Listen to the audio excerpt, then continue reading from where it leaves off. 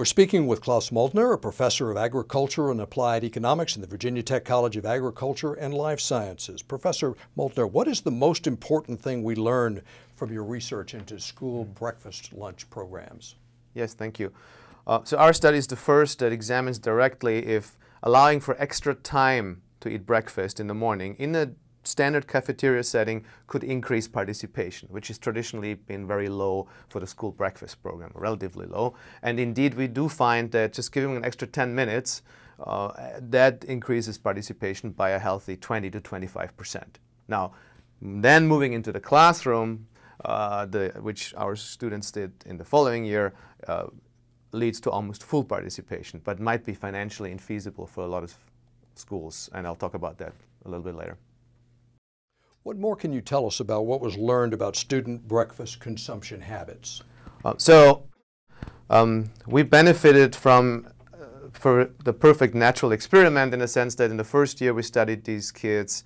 They were eating breakfast in the cafeteria, so we let them do that for a while. Then we added 10 minutes for 2 weeks, and then this allowed us to study the pure impact of adding those 10 minutes. Then in the second year, the entire school moved breakfast to the classroom, which is also a very common way to implement breakfast if you can afford it. And I'll come back to that later.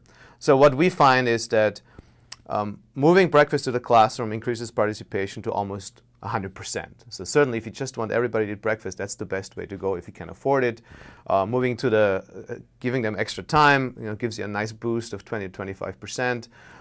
Most importantly, before we added the extra time, there were students in our sample, 2 to 4% at each school, that did not eat breakfast at home because we captured that information, and did simply not have time to consume breakfast at school because they arrived too late for breakfast.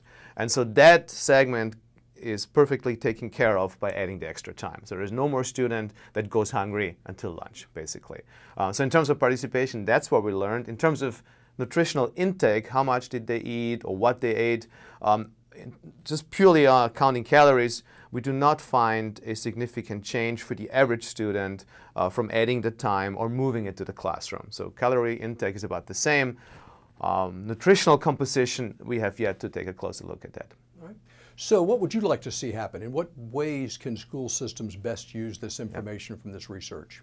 So generally, until schools get innovative and creative in finding additional funding for breakfast, currently the way it works is for each breakfast served, a school receives a government subsidy for each fully subsidized student.